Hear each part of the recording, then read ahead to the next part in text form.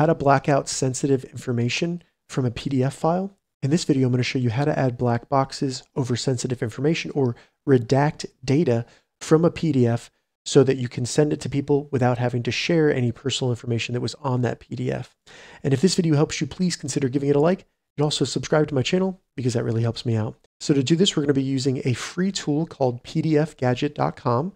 And full disclosure, I created this tool because I want to be able to recommend a tool that does not require you to upload your PDFs to a server. So all the tools on this website work directly in the browser on your device. And it also works on almost any device, including iPhone, Android phone, Windows computer, Mac, Chromebook, any device where you have a browser, you can run PDFGadget.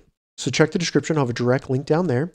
Once you get to PDFGadget, simply find and select Redact PDF. You can also find it here in More Tools, but I'm going to select Redact PDF.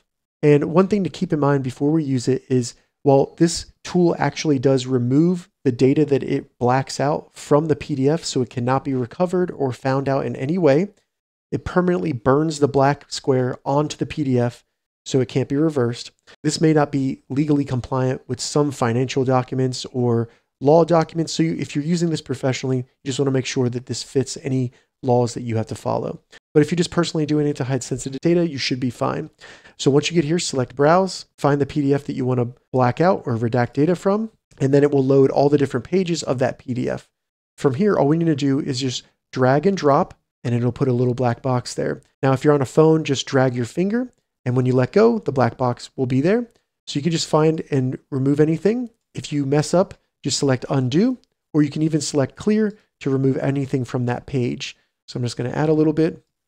I can scroll down, add some to this page if I want to black out some data there. Once you're done, select Download Redacted PDF, and then depending on your device, it'll either automatically download, it'll prompt you to save it to your computer, or it'll open up a new window where you just need to go up and select Save. But for me, it downloaded it to my downloads file, so it's showing me a preview here, and you can see that it's been redacted, and on the second page as well.